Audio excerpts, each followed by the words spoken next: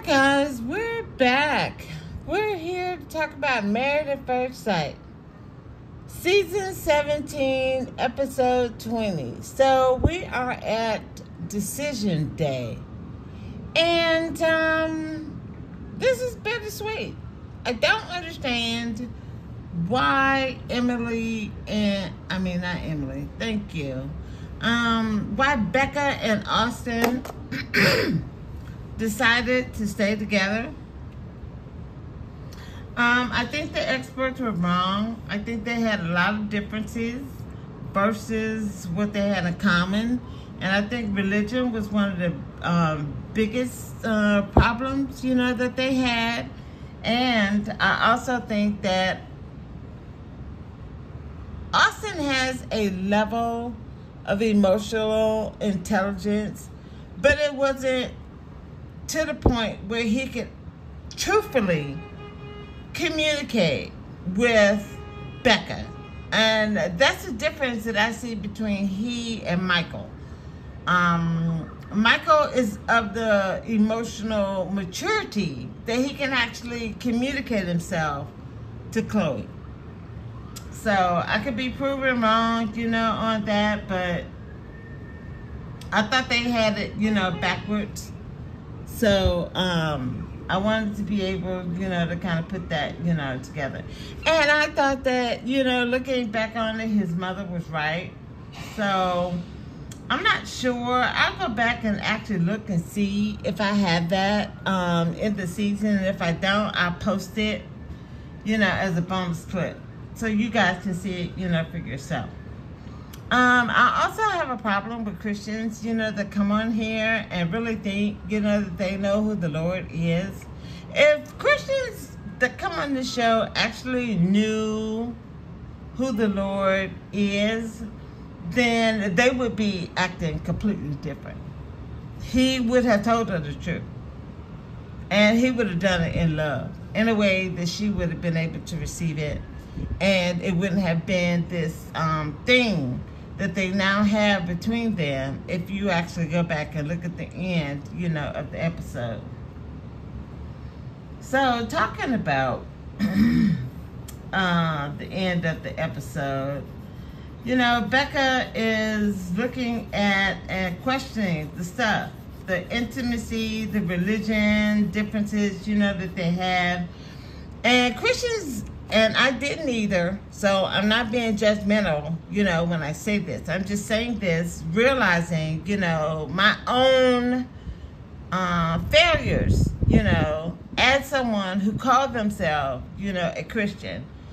You guys are going to have to realize that people are looking at you. And when you move against Christ, against the beliefs that most of us have been taught, and then we see you not living up to them, then nobody's going to respect you. And I think that is a whole thing that I've suffered from, in my life. The problem is that a lot of Christians that have judged me are refusing to judge themselves. I promise you, 100% of the Christians who have judged me over my lifetime have failed to take that same lens and put it for themselves. They refuse to put themselves on the same microscope that they want to put you under. And that's why I'm able to have this conversation, about Christians, is because I put myself, under that microscope. So, I like Becca for what she said about Austin and how she's really trying to believe him, and she understands the hurt that he's feeling at being and showing up as this person and then not being believed for the person that he's trying to present to her. So I don't know if that means anything to anybody out there, but I actually got it. And I also understand why she has questions, about that. I see her ambivalence, and I think that, her instincts are actually telling her that this is why she's in this level of ambivalence. So he said to the experts that at this point he didn't feel like she actually felt him as authentic on or off camera. And according to her, that is his doing. You know, she's now at this point where she's questioning, you know, who are you? You know, which Austin, you know, am I getting? Am I getting on camera Austin, or I'm getting off camera Austin? And for him not to be able to communicate himself in that way is really putting a detriment, you know, to the relationship. And the other thing is, she's kind of accusing him of really asking her to hold back. And she doesn't think that's, you know, fair. And then she says she started talking about her real feelings and not really trying to protect the relationship anymore when she has that last experience, you know, with Cal and Pepper. And she said that's when she started actually stepping up and trying to stand, you know, in her own truth. And so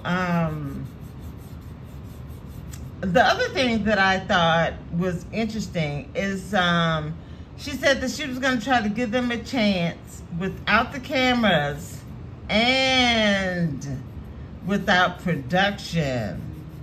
So that was something that kind of caught my ears.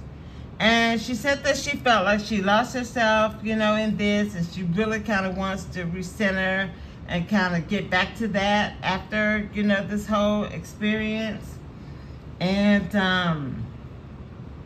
she wanted, her agreement to continuing in the marriage was to see if something was going to change after the cameras went off, and then giving her the space to come back to herself and kind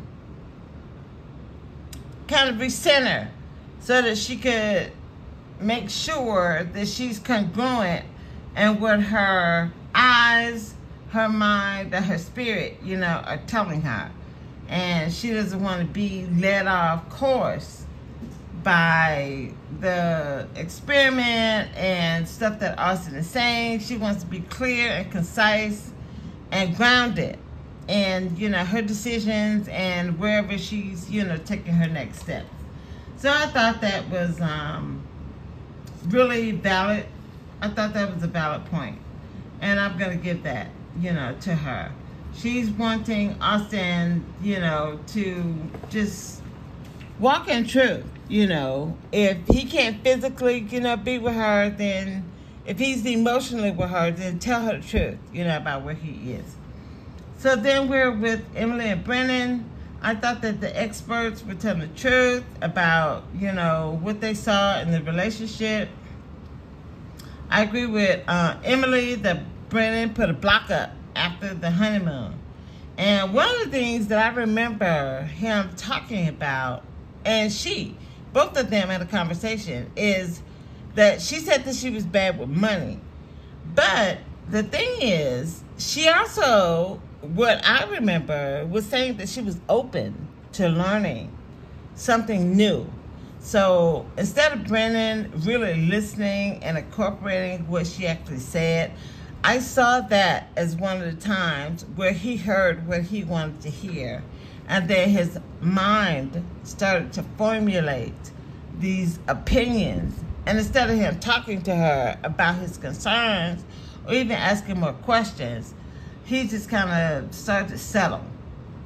And I think that because we think we know so much in society, if you're successful in your business, you know, whether it be a trade, whether it be, you know, on your, you know, job as just a layperson, you know, manager, whatever, you're competent.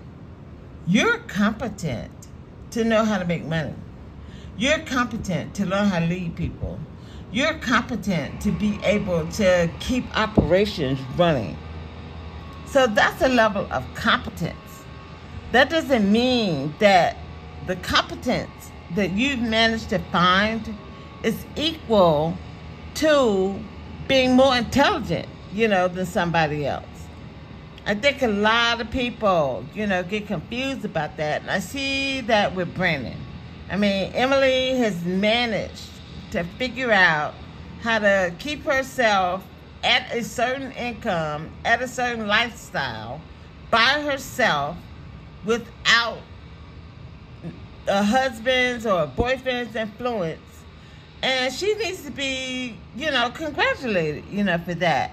So instead of him taking that knowledge that she actually has managed to get for herself and utilize that and say, hey, we can do this or we can do that. Because she actually, again, if I said it before, she sounded like, she was open, to that kind of experience. So for him to have cut himself off from that opportunity, to have a partner to grow with, like they were talking about, on the honeymoon, then yeah, that's just another level of ignorance. And men do this, all the time. They want to judge women. They say they want this. You can't have a Madonna, the Virgin Mary, and a whore at the same time. There is what is it? I know it's a disconnect. There's another phraseology for what I'm trying to say. Is it cognitive dissonance? And that's what men, I think, suffer from. You guys, you want it all. And you're not willing to give it all, number one. And I'm going to divert. I'm going to do a sidebar, here. And let you know that just because you guys are physically more strong than us, does that mean that you're more intelligent? If men were more intelligent than women, then Adam would never have taken anything Eve gave him from that tree that they were told not to mess with. He would have knocked it out of her hand, and he would have pulled her in front of the Lord and said that we have a problem. This woman has went and eaten off this tree, and now we have a problem. What are we going to do? And that's the situation that they were in. And he wasn't able to figure out the right answer to that dilemma. And men, for some reason, especially black men, they want their women to be at their feet. And I promise you, I'm never going to be at the feet of one man on this planet. You are not more intelligent than I am. Just because you have more muscular advantage over me. So, I hope that that was something that I communicated in that rant that was clear. So, who are we looking at? Okay, Money, Sex, Lifestyle with Emily and Brennan. And then when they were having their last dinner together, he was talking about her negativity. And this woman showed no negativity. Everybody communicated how positive she was when she went through one of the most traumatic experiences, that she had. And for people who want to look at her after show experience, this is her looking back at what she understood was going on. So now, when she's talking in the after party, she's more clear about, yes, I understand what I was feeling then, and now I see the truth about the stuff that was going on that I didn't know that was going on, especially when her fans were talking to Brennan at their housewarming party. So it's really frustrating, for me when I hear people who continuously review the show. And that's another reason why I really kind of take my time to think about what I want to say to you guys. Because it's not just about, oh, the episode came on and now I have to tell you, you know, what I saw. I actually want to sit down and think about, you know, what actually happened, you know, in front of me. And a lot of people are saying that they think Emily is fake, and they're, you know, looking over, you know, things like Brennan. Oh, I tried to protect you. No, he didn't try to protect her. He tried to protect himself. And he's using, oh, I tried to protect you as a shield to put himself in a light that he actually doesn't deserve to be in. He wasn't trying to protect her. He was trying to protect himself. And in doing so, he actually ended up exposing himself. So that's just one of the mysteries of what happens in life. And I actually hope that, you know, still hope he ends up with a prostitute, because of his severe judgment, you know, against Emily. And I hope she's bad, you know, with money. So, I'm glad that Emily stood up for herself.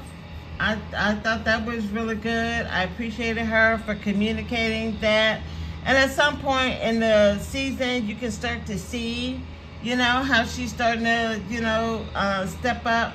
Becca was saying that she only started to step up at this last end when she was talking to Cal and Pepper.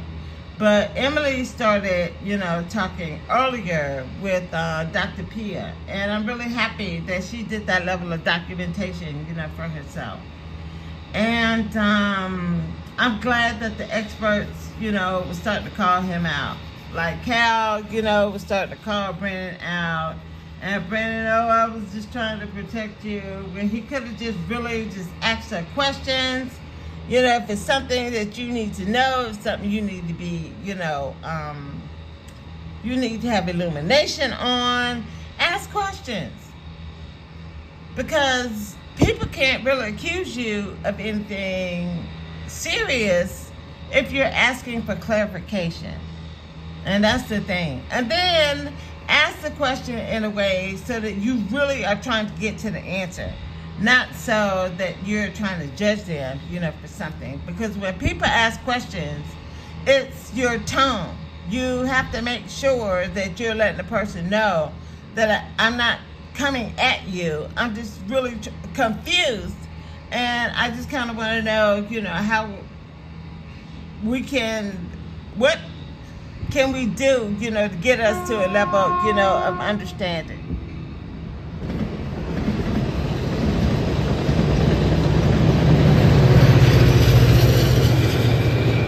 I thought that Brennan had selective hearing.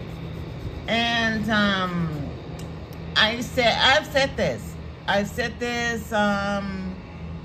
Well, actually, if you actually go back to the honeymoon, when she asked him if he knew how to have fun, and then he got mad about that. A lot of people think that that's the time when that was the disconnect, you know, between he and her.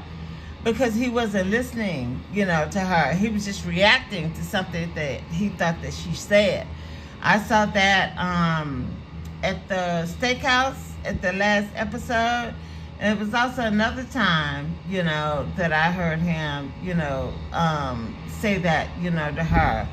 And he doesn't listen to the entirety of the conversation and then weigh it appropriately.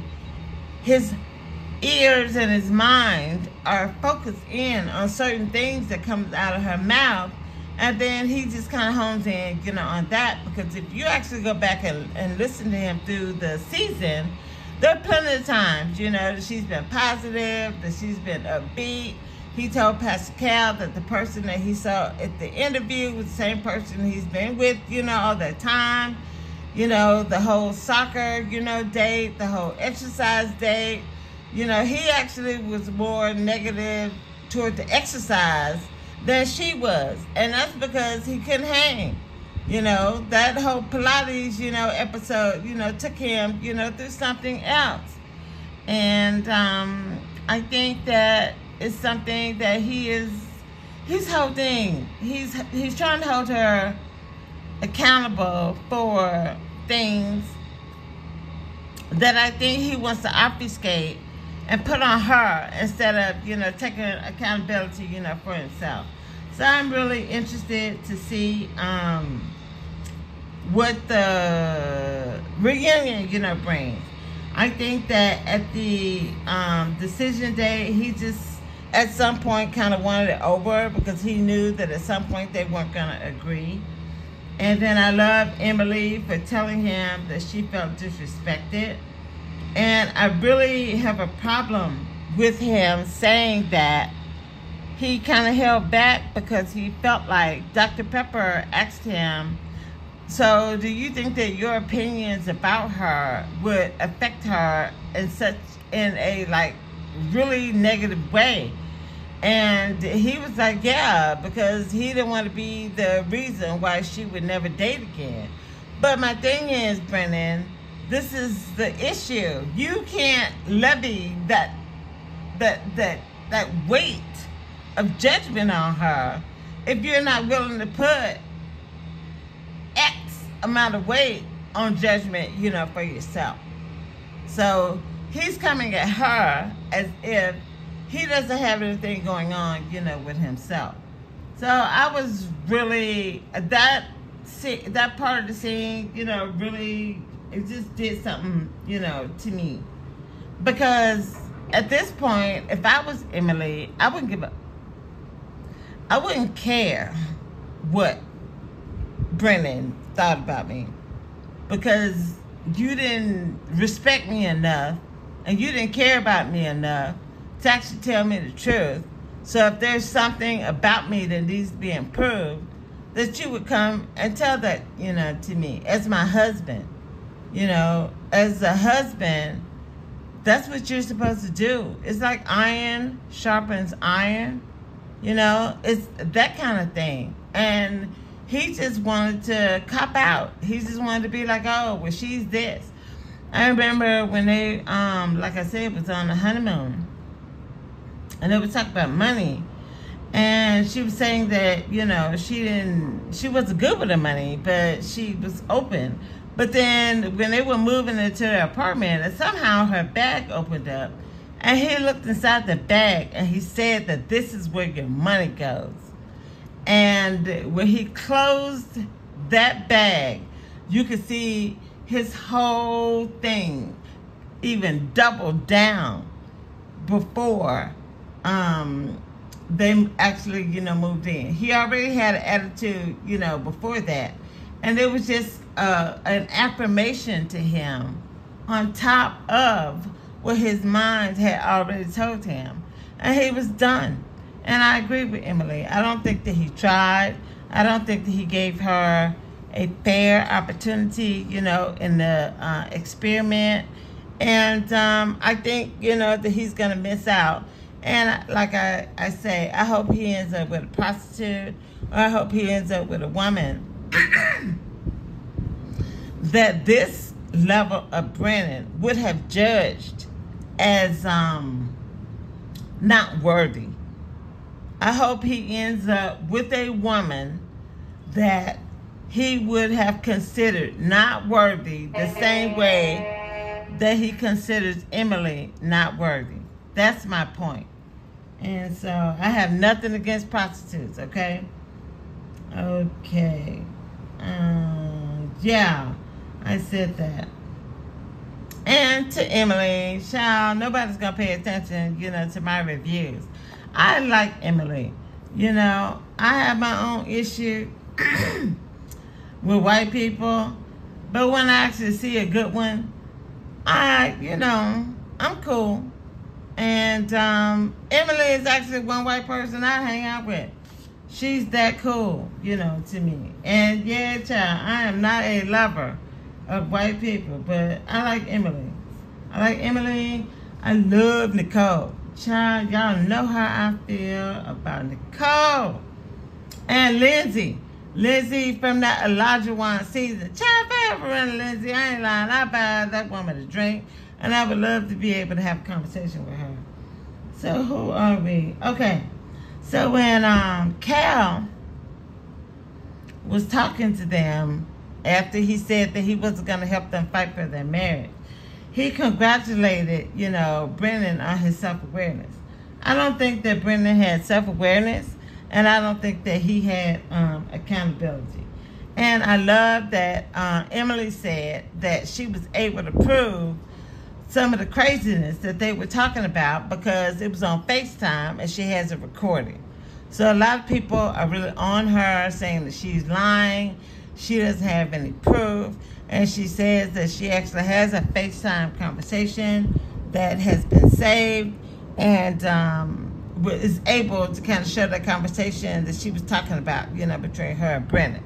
So go, girl. It reminds me of Monica Lewinsky and that blue dress. You do it, girl. So, we're looking at Cameron and Claire. I'm not even going to talk about them because Cameron already confessed later on in the episode that he has been lying for Emily. So at this point, I don't know who's lying and I don't know who's telling the truth. What I understand that I see from Claire, I'm more inclined to believe Cameron than I am her. So I'm glad. And they already said that they was going to get a divorce. And they was rolling around and hog slop, doing it. So I don't understand why we all had to suffer, listening to them. With Lauren and Orion, when we see them, when all the couples, come out, a lot of people had a problem with her extended friendship, to him. It's called forgiveness, people. It's called forgiveness. Child, if you understand the level of forgiveness that the Lord requires from his people, what Lauren did is a walk in the park. You guys don't get it. This woman is on a beautiful spiritual journey. I hope that she is healed from it as she continues, on her way. I personally don't think that she and Orion are still together, even though I hope that they are, because of what she's saying, on the after show.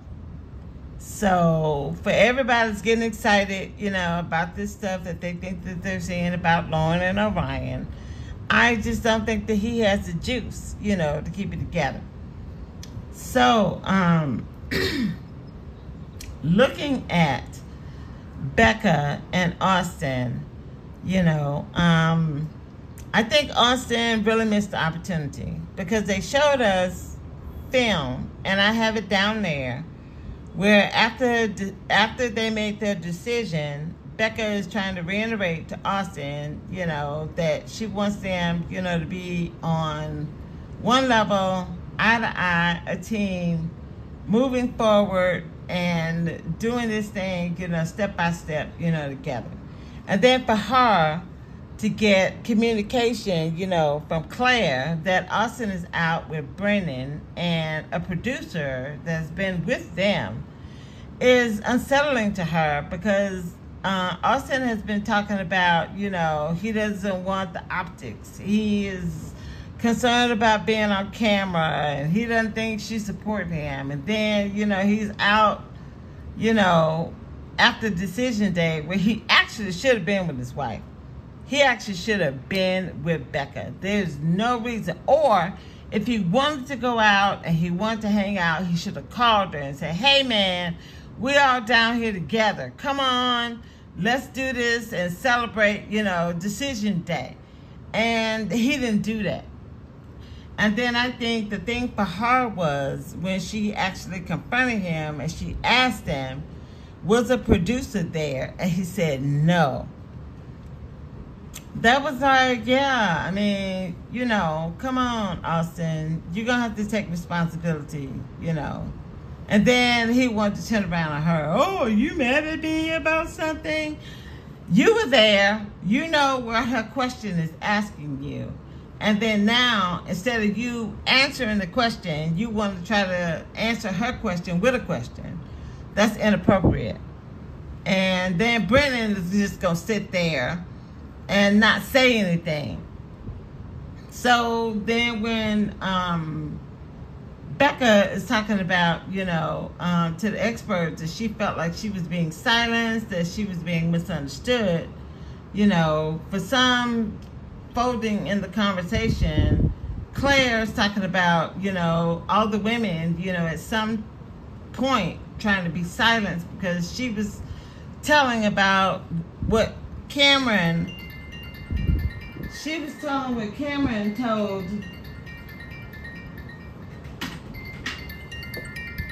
She was told about what Cameron said about he and Brennan going out for a double date. And she went back and repeated that to Emily. And then Cameron was like, yeah, you need to mind your business and stay out, of their relationship. And she was saying that at that point, she felt that he was trying to silence her. And then Cameron got offended because he felt that she was trying to silence him. So he said at no time did he feel like he was trying to silence her. And like I said, he took that as an offense. I encourage you guys to go down there and look at it and see it for yourself. He got up, he left, he said, yeah, she's texting me, trying to tell me not to tell y'all that she's never been attracted to me. Ever. From the first moment of meeting me, she was never attracted to me. And I appreciate him letting us know that. But my thing is, Cameron's kind of loose with his mouth. And I know, for me, I've been around men who have been very loose with their mouths. And if they had done something with it, if they had put a filter on their mouth, that I probably actually might have, hung out with you a little bit longer. Just kind of see, what you was about. But because you just vomit words and you don't think about, what you say, that actually, can affect, a person. Even if they're not like really feeling you, at that moment. You can actually just really pour buckets of water on something that actually wasn't wet at all and just needed a spark. And because you're too stupid to understand how to use your mouth to get that spark, then now, you're in a deluge and now you're finna get divorced. So I kind of see it from both sides. Again, I like to see, what the reunion, has to say about it. I don't have much faith in Kevin Frazier to be able to give us, any real clarity. But I'm just telling y'all, my, where I am, in it. So where else, am I with Cameron and Claire? Oh, okay. So I said that I think that Claire has a hidden self. So she says that she's a therapist, but I believe that as a therapist, if you're going to help people, then you have to share, with people. And Claire wants to hide behind that bubble. She wants to hide behind that bubble of, I'm a doctor, I'm educated, I've got all this theory, and here I am trying to put all this theory, on you. And I do have a feeling of a level of a person that's not being genuine. And I felt that, from her ever since she started talking about, her whole Catholic, nuttiness. And it was really interesting to hear Cameron talking about how he was happy that they were mature and that they actually left the session, on a level of compatibility, and that the blame game, doesn't help anyone. But then when we fast forward to them all being together, we see the breakdown of, all that. And so I see both. I see what he's talking about, with her, But then I also see problems, that I've observed, in him at the same time. And then he turns around and calls her, a hypocrite. And when they got together, it was almost, Michael and Chloe were like spectators, and the rest of them were like a men's versus women's kind of conversation. I'm glad that Orion really didn't get in that. He asked, I think, Becca a question about, like, what kind of relationship, was she looking for. But I didn't hear any animosity, I just heard kind of curiosity, coming out of him. So I actually appreciate, him for that. And I thought that I have down here, protect the marriage. So when I hear Brennan talking about, I was trying to protect you, I was trying to protect you, I was trying to protect you, I think that he was trying to protect the marriage so that they didn't end up, one of the, like season 12. And that's exactly what they have put themselves in. They have put themselves in a special season because they didn't want to just come and just be real and, be together and love, one another. So, look, I have here that Lauren and Orion, she's trying to forgive him again. And I appreciate, that from her. Forgiveness is very hard.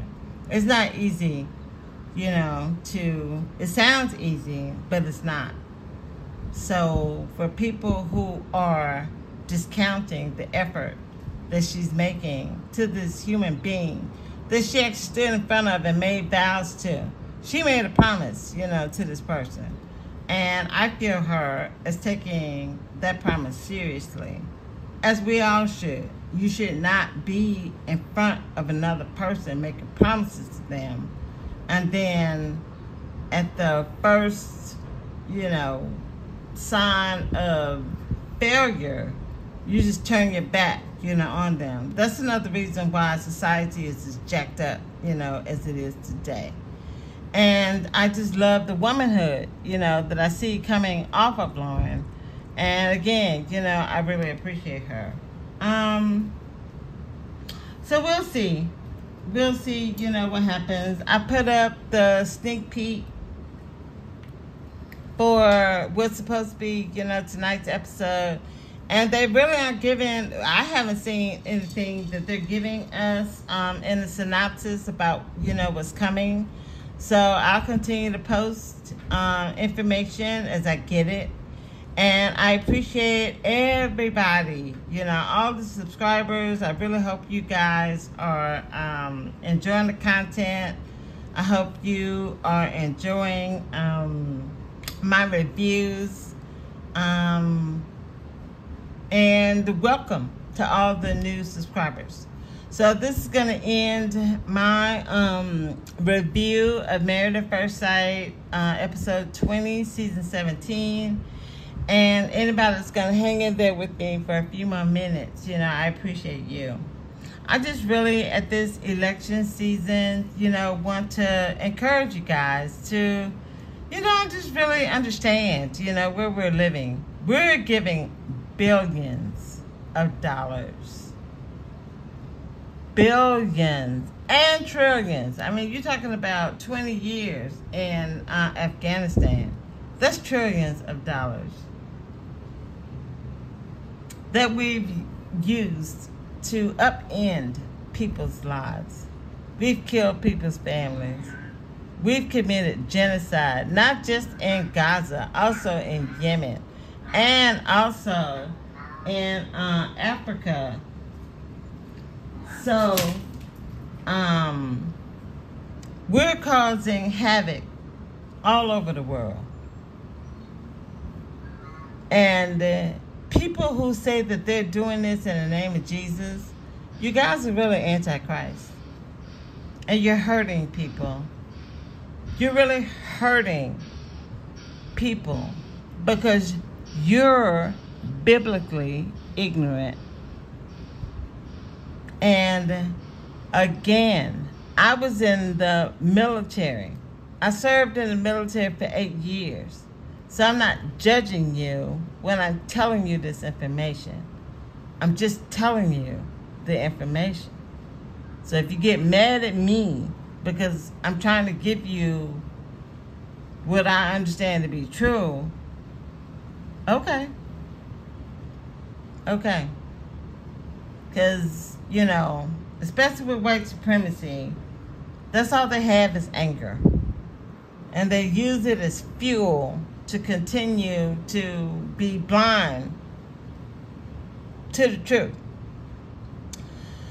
So, I think that I'm going to start to pick Sundays to do my review. So, I think when we have the episode tonight, then I'll do the review on Sunday. And then if I have, you know, other stuff that I want to, you know, talk about after the review, then I'll do it, you know, then. Thank you for your time and attention, and I'll talk to you guys, you know, on the next video.